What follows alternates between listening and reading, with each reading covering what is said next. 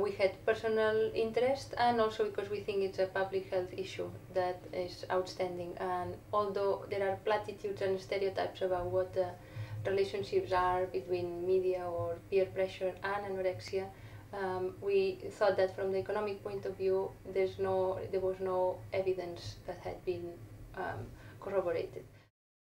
So we took the Eurobarometer, which is a survey that the European Union does periodically, asking questions about health and health behavior I think it is to 15 countries in Europe.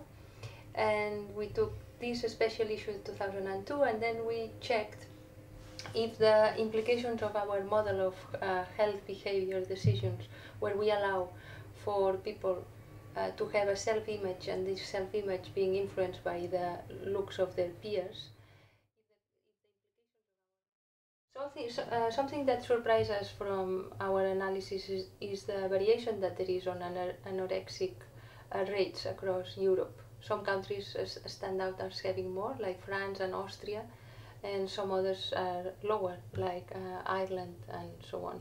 So the variation is something that is quite interesting.